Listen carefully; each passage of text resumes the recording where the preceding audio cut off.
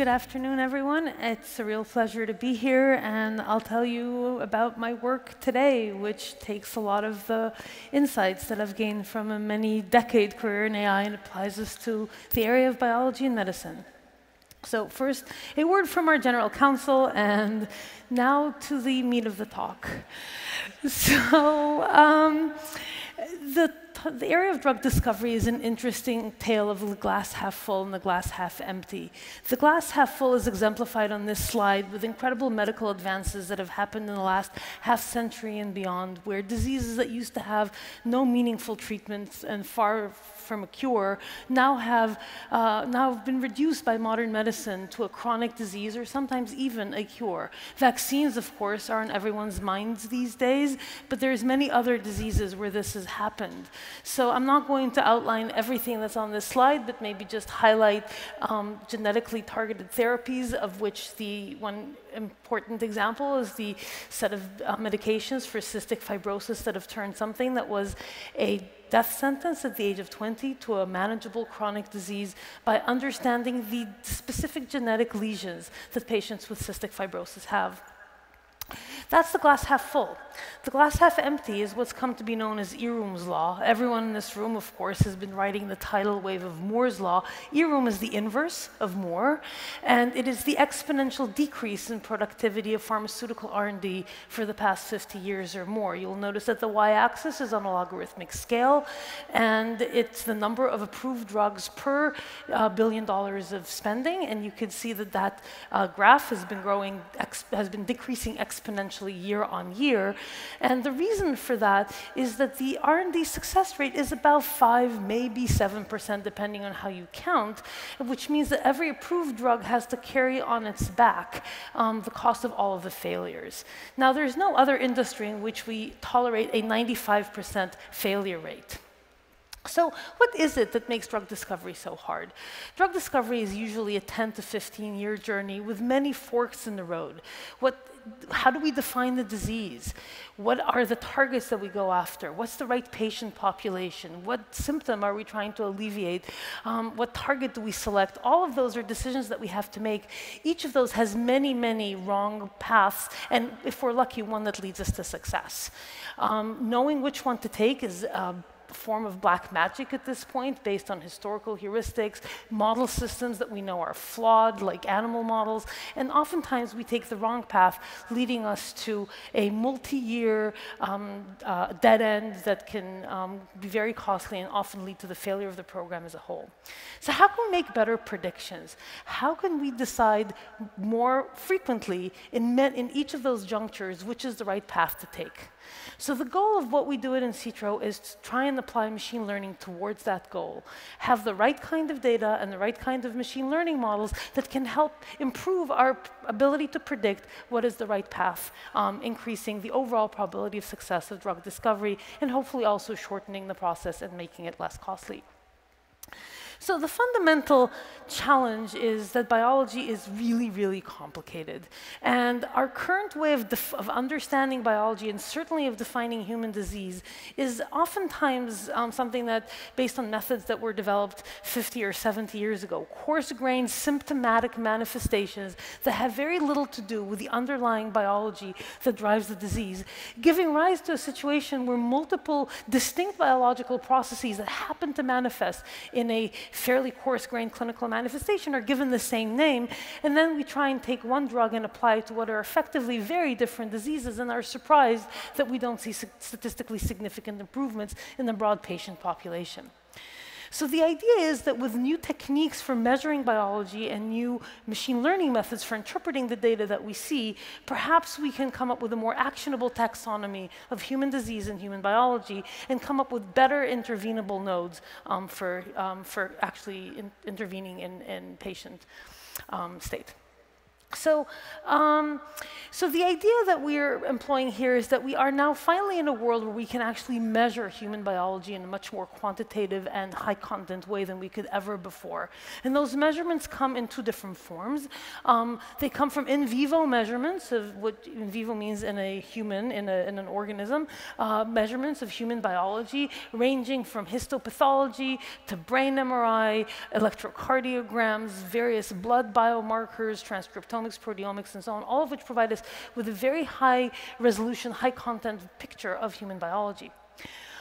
The challenge with human biology is that you cannot intervene in a human until the very end of the process, called a clinical trial. And so in order to create an intervenable system that allows us to interrogate the causality of human disease, we also supplement that with in vitro systems. In vitro means in a lab dish, where we take cellular systems that are actually derived from a human. And at this point, we can take a cell from any one of you, turn it into what's called a pluripotent stem cell, and create a neuron with your genetics, or a hepatocyte with your genetics, to see what your individual genetic burden of disease looks like in an in vitro system, in one of those cell types.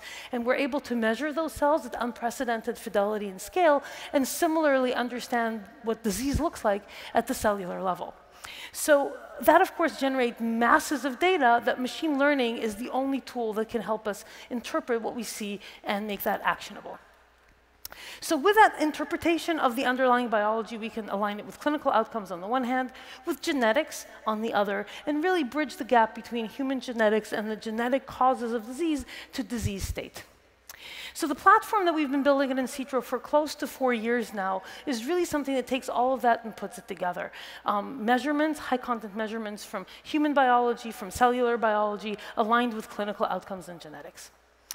Now, in order to build such a company, you can't just sort of layer a little bit of machine learning on top of an existing biopharma. You have to actually build a data-enabled company from the ground up. And we've built machine learning data-enabled workflow from everything, including the robots that operate in our lab, to the pipelines that process, take the data off the instrument, process it, put it into the cloud, through the machine learning that interprets the data. We've made some of those tools open source. I encourage you to try them. Really one of the most interesting workflow engines out there was something that we open sourced a few months ago.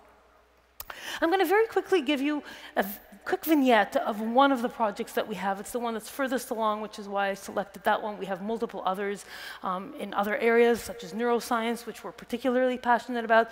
But this is a disease called non-alcoholic steatohepatitis. It's called NASH. It's actually an unfortunately very common disease because it is a fatty liver disease that is driven by Western diet, metabolic syndrome, obesity, type 2 diabetes.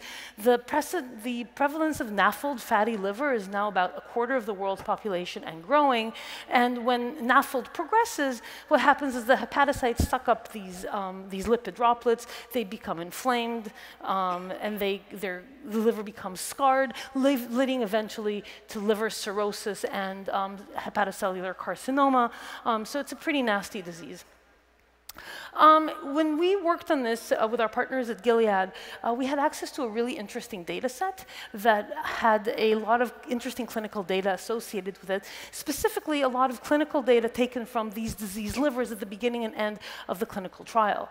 One of those was histopathology images that we were able to interpret using machine learning, and we developed a set of unsupervised approaches that allowed us to learn the language of these histopathological images in a way that far transcended, as I'll show you, what the pathologist was able to do looking at those same images.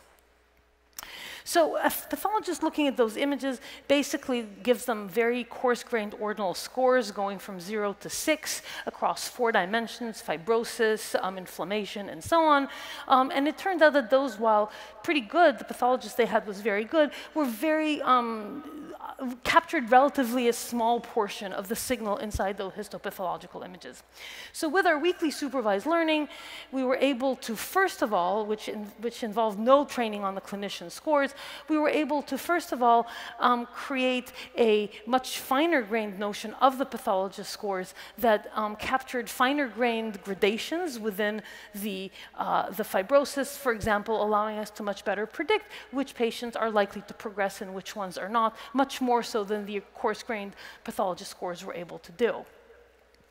But maybe more interesting, those provided better ability to align and predict molecular data that speaks to the underlying biological processes in the disease. So in this case, we actually had both genetics as well as RNA sequencing, transcriptional expression data from those patients, and we were able to predict, for example, just by looking at the histopathology sample, what the patient's expression profile was for a much larger subset of genes than the pathologist scores were.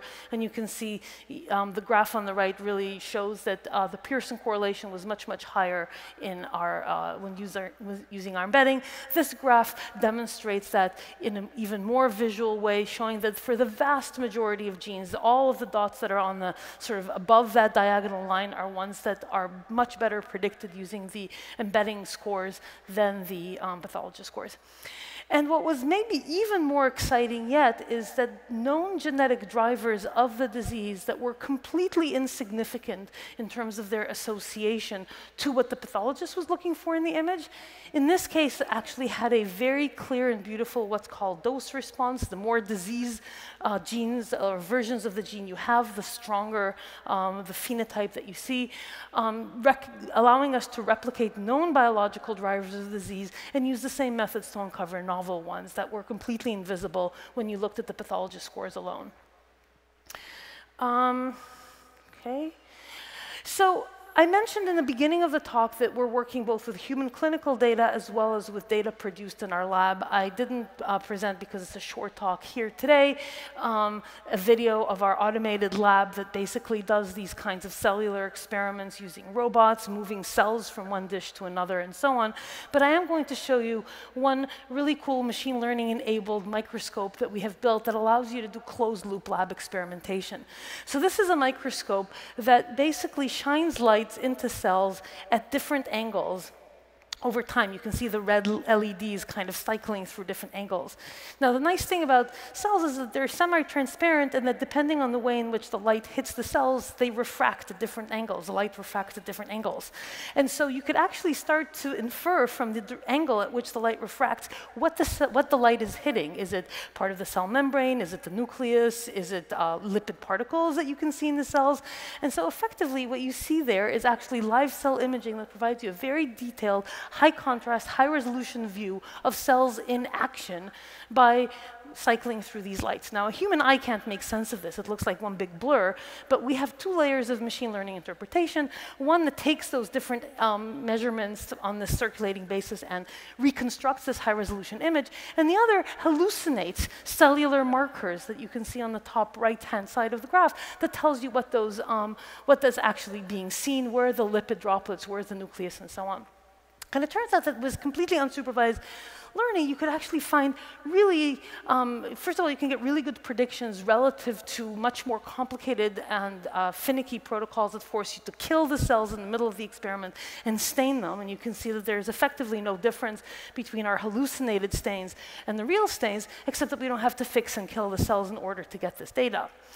And we can also start to then layer on different types of interpretation on top of these live cell images, including, for example, which cells are more Nash-like than other cells. In this case, we had a separate ground truth that the algorithm didn't get to see, and you can see that there's this beautiful dose response that the algorithm's picking up on this really important signal without being told what it is.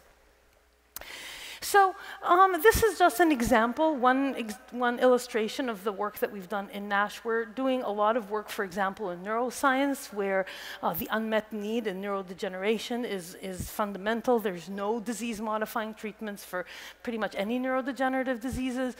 We have a lot of work on neurons that are derived from individual patients, allowing us to do this kind of measurements with this type of approach. So maybe now just taking a step back along two dimensions. First of all, this is what we aim to do. We aim, as does many biopharma, to discover and develop transformative medicines that help patients in need. But we don't want to just do it once or twice. We want to, first of all, do it differently by de-risking and accelerating the R&D process through the development of these data-driven predictive models that are based on machine learning and generating data that's fit to purpose for machine learning at unprecedented fidelity and scale. And then, in the same way that machine learning has been able to do in other domains, we want to build a data-enabled flywheel so that the predictions, as you feed the machine more images of neurons, more transcriptional profiles from patients, keeps getting better and better over time. So maybe just to wrap up in the last 30 seconds, why am I doing this relative to all the many other things that machine learning people can do these days? I think we're entering an era that is really interesting and unique, which is the convergence of two disciplines that have largely been separate up to now. There's the era of quantitative biology, which has given us human genetics and the ability to interrogate human biology at this unprecedented fidelity and scale using tools such as CRISPR, these pluripotent stem cells, and these microscopes that are built, and many others. And on the other, there's the field of data science machine learning, which most of us here are part of. These are two disciplines that have been largely proceeding in parallel with relatively little convergence. And the era that I think is the next discipline of science is the era of digital biology, where we're able to measure biology with this unprecedented fidelity and scale, interpret what we're seeing through the lens of machine learning, and then take that back into engineering biological systems to behave differently than they otherwise would, with ramifications in this case to human health, but I think similar ramifications in agriculture, in the environment, in biomaterials, and many more. So it's a really exciting space, and hopefully some of you will find it interesting enough to be part of it as well. Thank you very much.